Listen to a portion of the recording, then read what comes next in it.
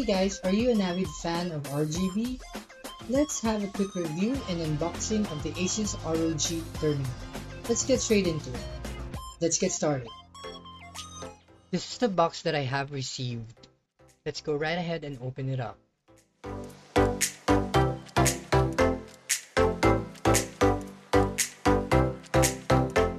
Here's the Asus ROG terminal.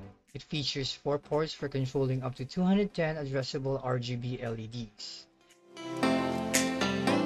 A power button, a micro USB port, and a 5 by 2.2mm power port.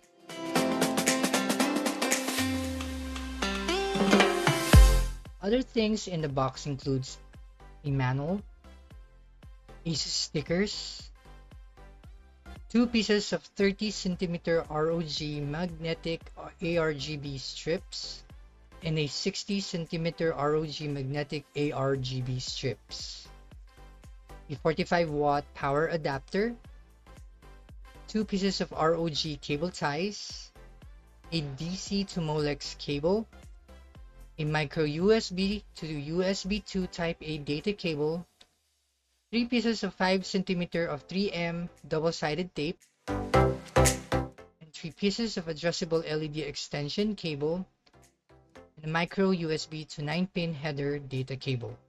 Here's a preview of all the items in the box. It's totally worth the price in my opinion, as this terminal gives you a lot of flexibility in terms of how you want to connect or use this for your lighting needs. If you need further information about ARGB connectors, you may click on the information button on the top right corner of this video. I will also add the video link in the description section below so you can check it out.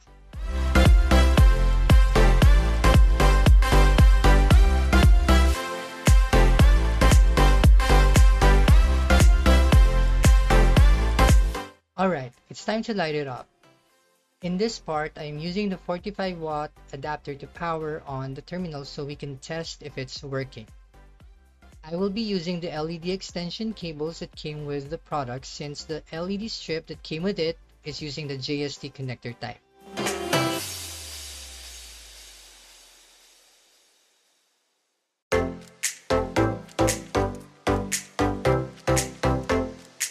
Okay, as you can see, the terminal is in good condition. Strips and the terminal itself powers on.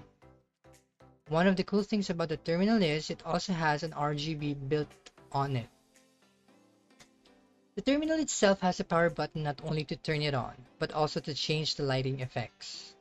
There are 5 native lighting effects, such as rainbow, comet, starry night, static, and off. The terminal has flexible mounting and power options with adhesive strips or standard 2.5-inch mounting holes, and USB or Molex power options. There are 2 methods to set up the terminal. It can be inside the chassis or outside the chassis. So externally, use the micro USB to USB 2 Type A cable. Internally, you will use a DC to Molex cable to power it on and the micro USB to 9-pin header data cable. To customize the lighting effects, it is required to use its new Armory Crate software, downloadable via the Asus website.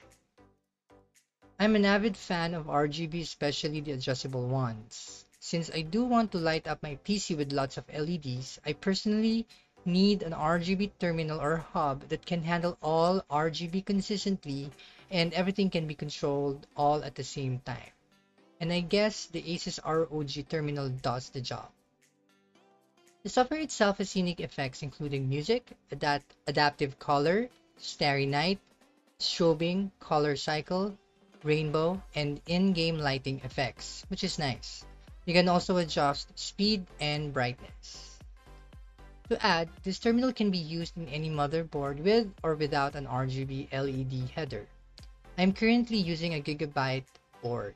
Connecting it either on the USB port externally or 9-pin USB port on your motherboard, it works well.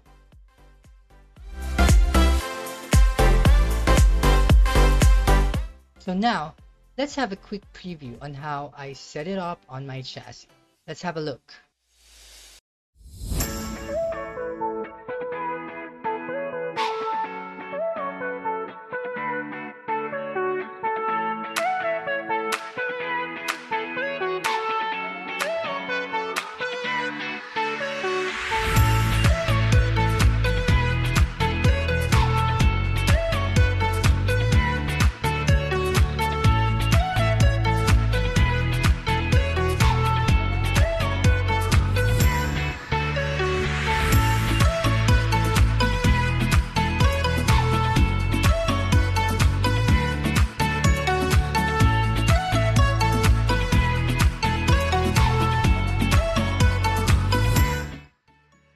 So there you have it.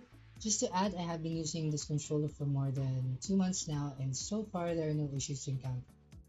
With all the other controls that I have reviewed in the past, the Asus ROG Terminal for me is the most premium and flexible controller, especially made for PCs. Although the only feedback that I have is the Armory Crate software needs more improvement in terms of adding more lighting effects.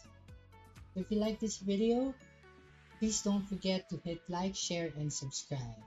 Thanks for watching and see you on the next one.